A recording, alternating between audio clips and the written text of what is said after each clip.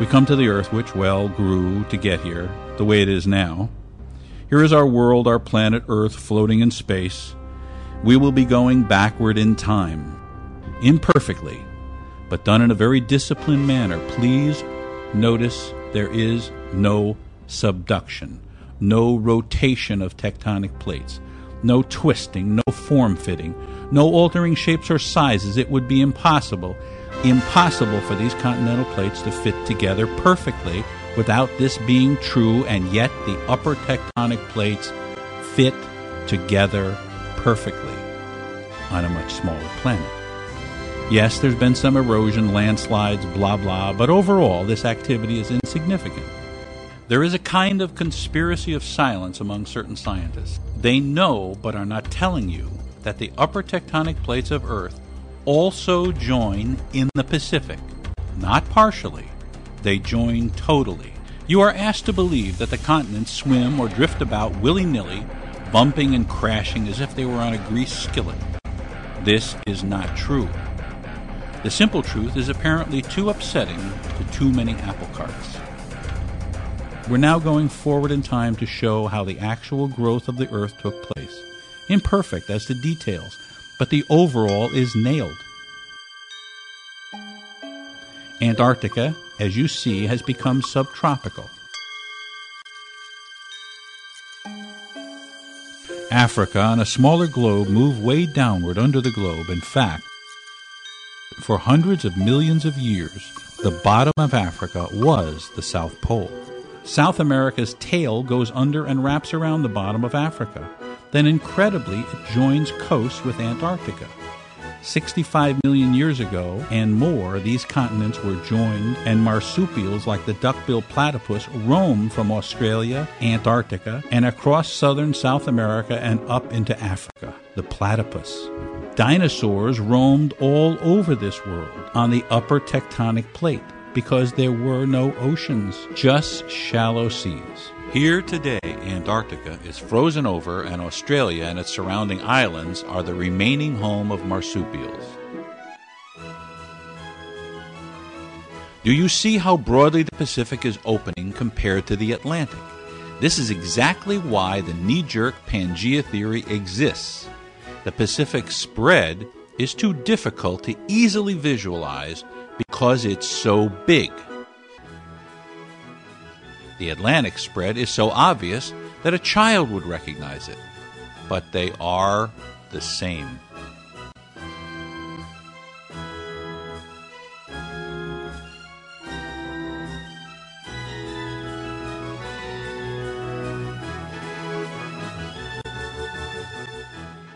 Check this map out. The Navy and others took core samples to find the ages of the sea bottom. Lo and behold, no part of the undersea was found to be much older than 70 million years old. Does that shock you? It should. It shocked the scientists.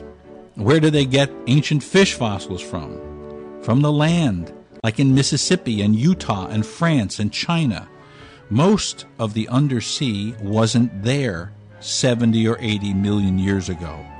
The measurements of the core samples give the age of the sea floor. Newest, 10 million or so, is red.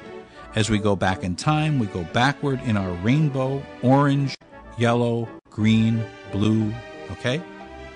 So we bury the new sea floor back to the fault lines as dictated by color or age. 10 million years back, these are the ages of the seafloor as measured by science, and they're generally true. Earth grew. 20 million. I'm not making this information up. This map comes from the scientific community. 30 million. You can find the same map in many places on the internet. It's common knowledge. 40. The ocean bottom is from 1 year to 180 million years old. 50. 70% of it is no older than 60 million years old. 60. The upper plate, the continents, are as old as 2 billion years old and more. 70. 10 to 20 times as old as the undersea plates. The undersea plate is new and spreading at the rifts. Why does the scientific community desperately cling to and promote the idea that the ocean bottom is sliding under the continents and into a magma which is twice as dense as solid granite? A totally unsupportable and scientifically unsound idea? They have to. Or else they'd have to observe and admit that the Earth is growing. And that, viewers, is a very big deal.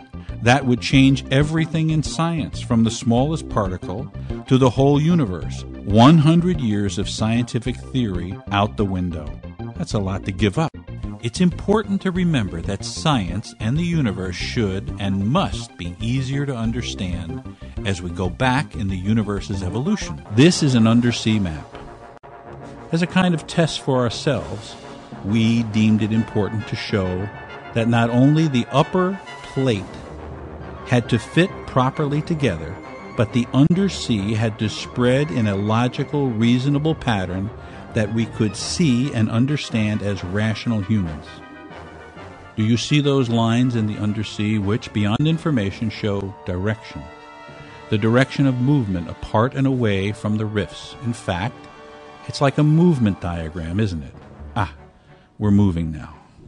Let me point out that the newer undersea near the rifts is smoother and more regular than the older land further away from the rifts. Here in the Atlantic, the rift goes right up the middle. Half of the Earth's growth has happened since the extinction of dinosaurs. This means that the Earth is accelerating in its growth. In the last 65 million years, Earth nearly doubled in size. The last redoubling took 600 million years, at least. We're continuing all the indicated undersea directions like following a blueprint. The Earth guides us. And now the land masses will come together perfectly.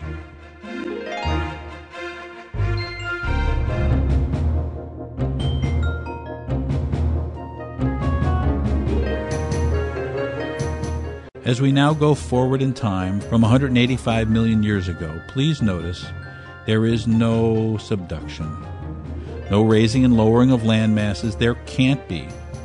It's hell in the form of magma down there. Local raising and lowering, yes, but not on a massive basis. It can't happen. There's no turning, rotating of land masses. The land masses sit in their individual plates and don't move. The rifts open, that's all. For examination, I'm going to run a few vignettes of each area of Earth that you have a right to be curious about. The North Pole. Man, I love this map so much. There was a piece in the recent National Geo. It shows that the trees in Asia and North America were exactly the same trees. Well, this is why. The land was together when the trees evolved.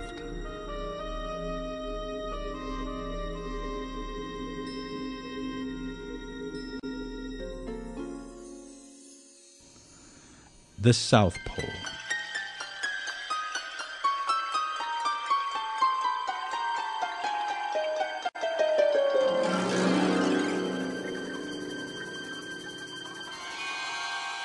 The oceans have absolutely nothing to do with tectonic spreading, except that they cool the thickening mantle.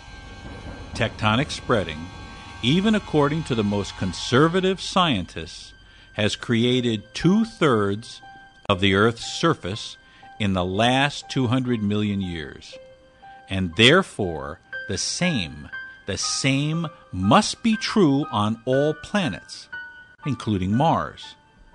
Must. And we can see the younger spreads on Mars just as on Earth. But there is, just as clearly, no subduction on Mars. It can't be both ways. You either have spreading and subduction, or you have only spreading, and you must have spreading. Or you can continue to ignore the facts and say, as the ancients said, that the Earth is unique and singular in the universe, and that we are the center, and the universe rotates around the Earth.